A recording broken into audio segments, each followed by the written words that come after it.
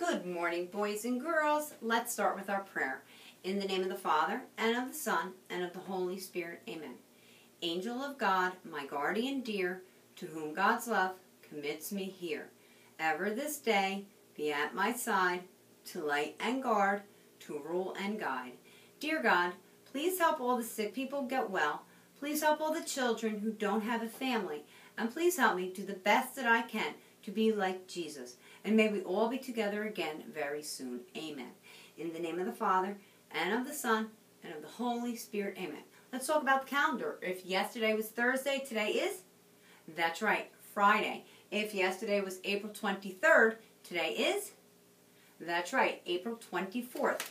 Let's look at the digits that make a 24. The 2 tells us that we have, right, 2 groups of 10. And 4 ones, 24.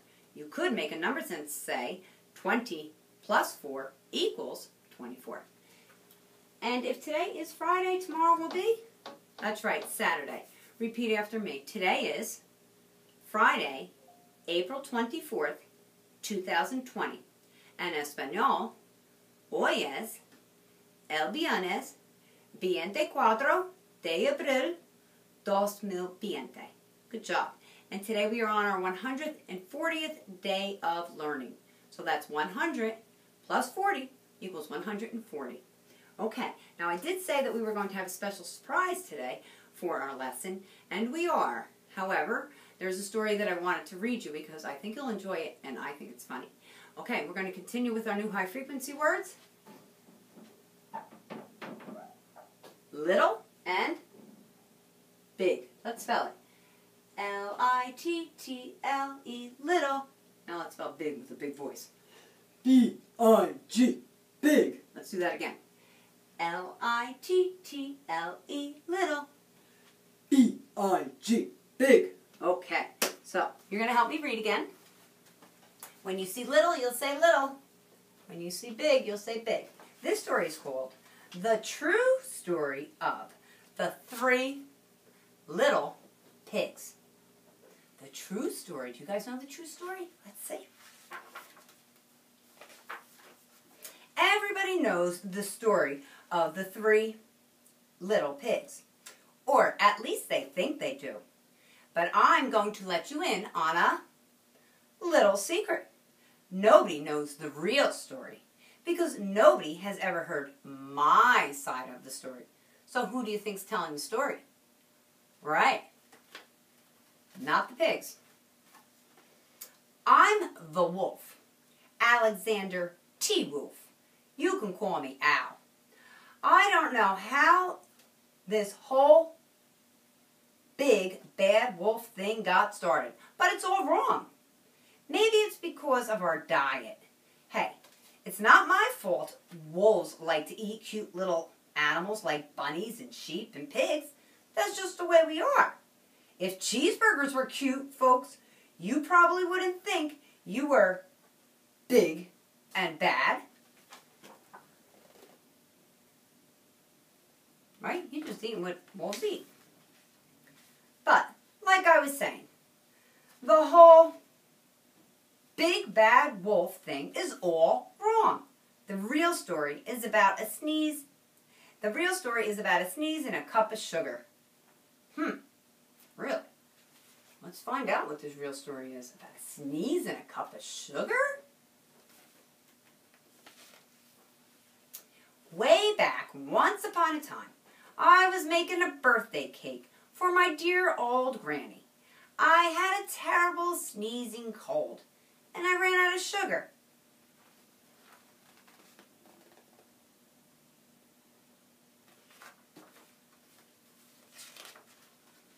So, I walked down the street to ask my neighbor for a cup of sugar. Now, this neighbor happened to be a pig. And he wasn't too bright either. He had built his whole house made out of straw. Can you believe it? Who in the right mind would build a house out of straw? So there he is walking down to his neighbor, the pig, to borrow a cup of sugar because he wants to make his granny a birthday cake. Sounds like a nice wolf, right? So, of course, the minute I knocked on the door, it fell in. I didn't want to just walk into someone else's house, so I called, "Little pig, are you in?" No answer. I was just about to go home without the cup of sugar for my dear old granny's birthday cake, and that's when my nose started to itch.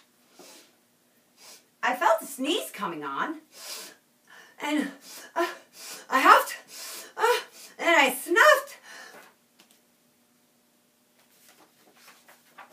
Achoo! And I sneezed a great sneeze.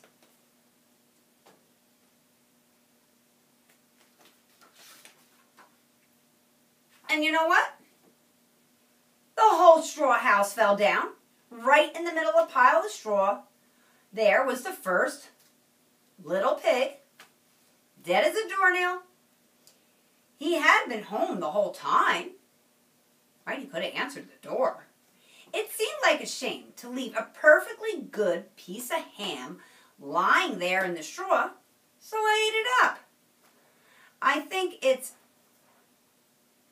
of it as a big cheeseburger just lying there. So I ate it.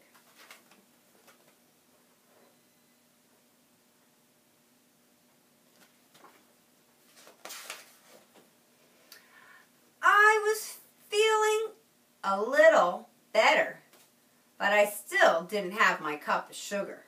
So I went to the next neighbor's house. Now this neighbor was the first little pig's brother. He was a little smarter, but not much. He had built his house out of just sticks. I rang the bell on the stick house and nobody answered. So I called, Mr. Pig, are you in?" And he yelled back, "Go away, you big bad wolf. You can't come in. I'm shaving the hairs on my chinny chin chin." See him shaving those little whiskers?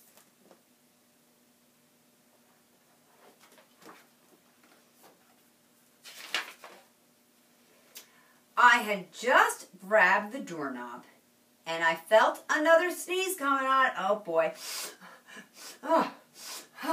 Trying to hold it back.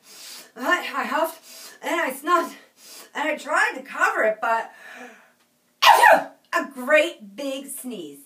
And you're not going to believe it, but this guy's house fell down just like his brother's. And when the dust cleared, there was the second little pig, dead as a doornail. Wolf's honor, I promise. The house fell on him.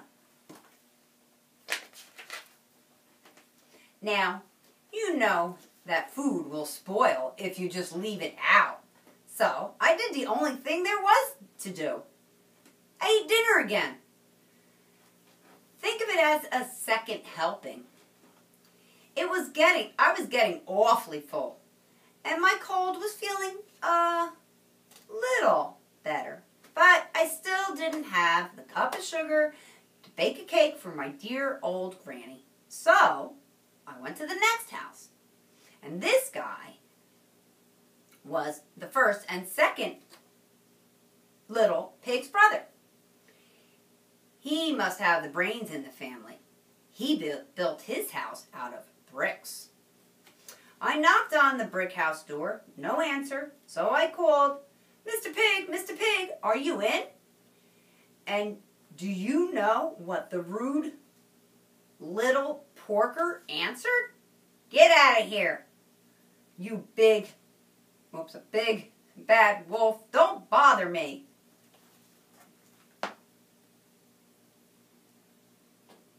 Belly's getting fat. She's got 2 piggies in there. Talk about impolite. He probably had a whole sack full of sugar, and he couldn't give me even one little cup for my dear old sweet granny's birthday cake? What a pig. I was just about to go home, and maybe make a nice birthday card instead of a cake when I felt my cold coming on again. Oh my. Oh, another sneeze. So I hopped in, and I snuffed, and I sneezed once again. And then the third little pig yelled, "And your old granny can sit on a pin." Well, that wasn't very nice. Why didn't the house fall down on this sneeze? Right, because this pig was smart. He built it with bricks.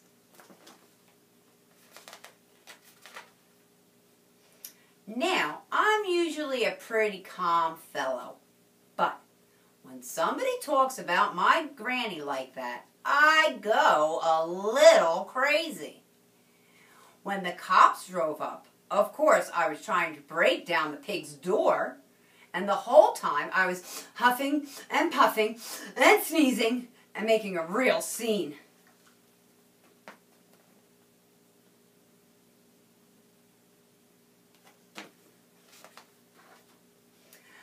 The rest, as they say, is history. The news reports found out about the 2 pigs that I had for dinner. They figured a sick guy's going to borrow a cup of sugar didn't sound very exciting. So they jazzed up the story to make it sound more exciting. They said that I was huffing and puffing and blowing their house down, and they made me out to be a big, bad wolf. And that's it. The real story. I was framed.